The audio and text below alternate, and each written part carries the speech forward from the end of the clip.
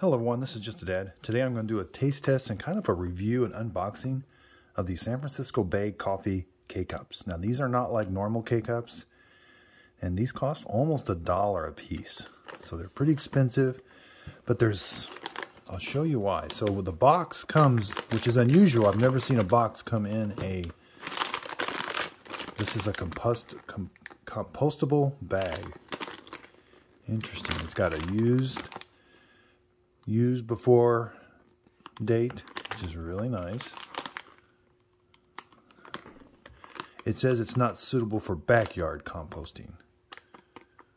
Compostable in industrial facilities. So that's a little, I wouldn't say misleading, but that's just, they did put that on there to let you know. You can't just throw this in your backyard and compost it.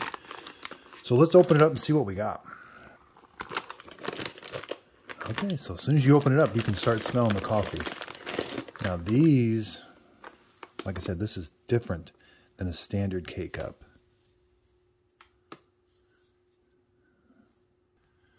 So here's what a standard K-Cup looks like. It's all plastic. It's got a foil top.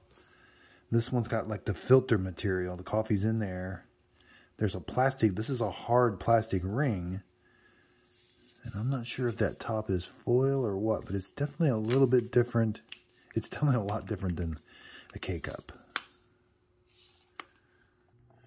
Now it says it's compatible with most K-Cup style single-serve brewers. So it says it's certified commercially compostable. So the box doesn't go into great detail about, I think most people are probably going to buy this for the compostability of it. It doesn't go into great detail about that. Kind of talks about who they are. It just says it's commercially compostable OneCup, which breaks down to help convert. And I thought they would have been a little more,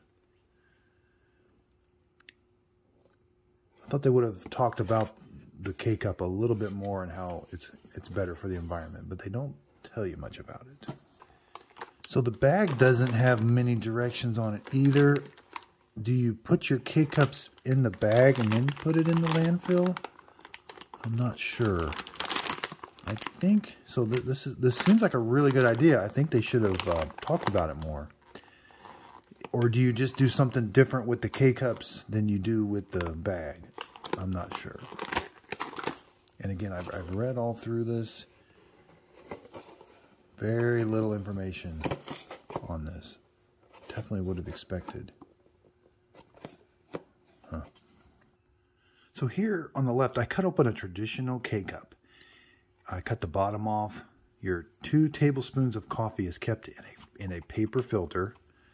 And again, the bottom has got plastic, and the needle pierces the plastic. And you've got this foil for the top. And there's your coffee grounds. That's 2 tablespoons of coffee. Let's cut open this one. Let's see how much coffee is in here.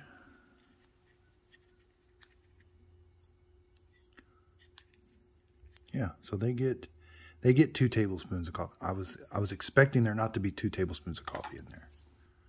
Okay, so their coffee grounds, you know, it looks like a nice even grind. Very good quality coffee grounds. So this is a little bit of foil to it, but it's definitely different than like a normal K-Cup. And then the capsule, again, I'm not sure. Do you take this off? This is like a filter material. Looks like it tears really easy. Again, that's a very hard plastic ring right there. So, I'm not sure about that plastic ring. Okay, so here I've got the K Express. This is the K Supreme. The K Supreme has got the 5 needles on the top. This is like a standard Keurig. Just got the single needle on top. They both have 1 needle on the bottom. So let's put our K-Cup in and see how it does. So they both look like they fit really well.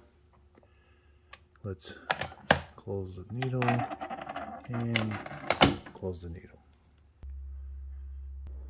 So I am going to brew both of these on the 8-ounce setting.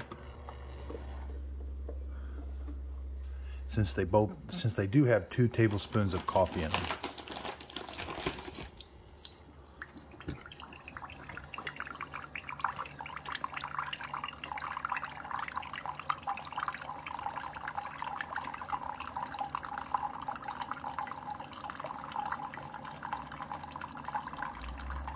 Both look like they're doing pretty good.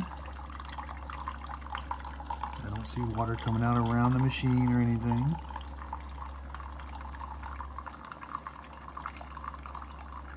I've got detailed reviews on both of these Keurig machines.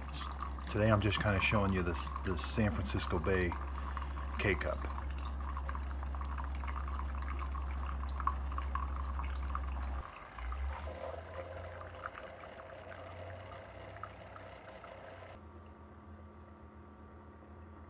Okay, so both of these are really hot cups of coffee.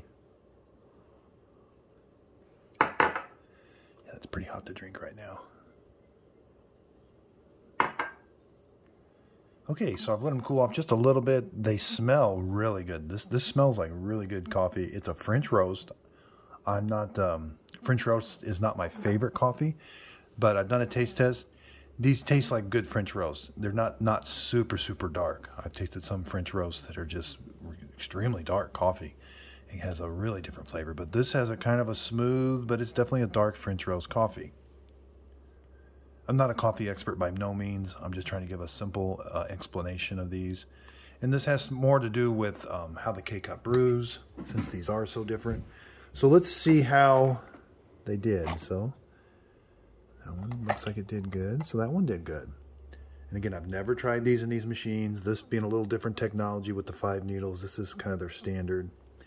I do see some posts online that these K-Cups don't work in every Keurig machine, but they do work in the new K-Express and the K-Supreme. So here's where they get away with it. So the needle never punctures the bottom. That's how they do it. Same with over here. The needle never punctures the bottom. So let's cut open the brood. So you went from a really loose, see how this is all kind of loose? Now this is kind of hard and formed. That's a very good job how they do that. That's very hard and formed.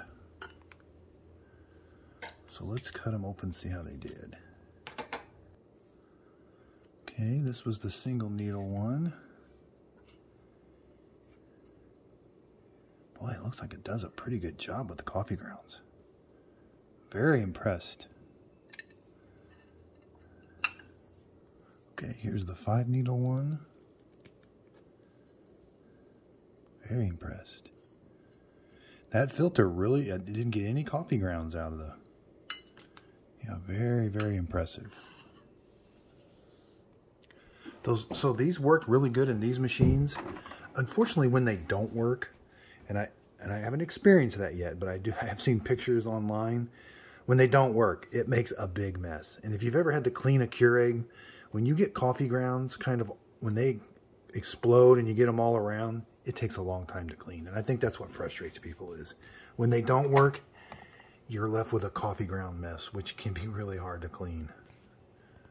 I think I'll do a video on how to clean when a coffee K-Cup explodes, because it is kind of tricky. You can't take Keurigs, you can't take apart. So they're kind of tricky. So one thing I want to check, I always like to check how good did that filter work. Let's see if I see any coffee grounds. Okay, so you do get a little bit of sediment in your coffee. Now, again, I don't know if sediment's good or bad for you. There's a lot of debate out there that sediment adds extra flavor to the coffee. I tend to agree with that. But this is what you will see in the bottom of your cup. It's different. So that's why I want to show you that.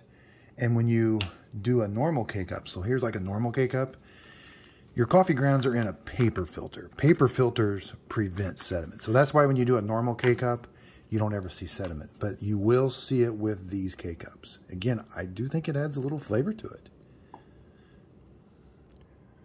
So my takeaway is they do have good quality coffee grounds. It's a good tasting coffee. They are a little expensive for a K-Cup, but you are left with some environmental impacts that are good.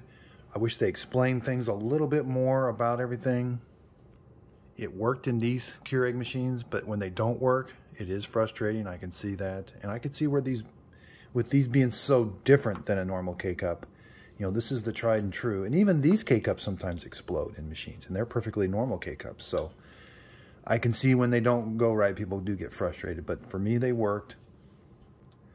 Now, you don't get coffee grounds. I was glad to see you don't get any coffee grounds, but you do get a little bit of sediment in your coffee, which, again, some of the best tasting coffee I've had is when there is sediment in it. Thanks, everybody, for watching. I'm going to put a link where you can buy these off of Amazon. I am an Amazon affiliate now. So if you click on the link in my description, it does help defer some of the costs when I buy these and do reviews on them. I really enjoyed this review. I had a lot of comments, people asking me to do this review. I think just because the K-Cups are so different. But again, you're really the price, you know, almost $1. K-Cup is 50 cents normally, typically, and or reusable K-Cup. You can get down to about 15, 20 cents per serving. So kind of a stark difference between, but it did work for me. Check out my reviews. I've got detailed reviews on both of these machines, and I've got a detailed review on every current model Keurig machine they make. Thanks, everybody, for watching, and if you could, please like and subscribe.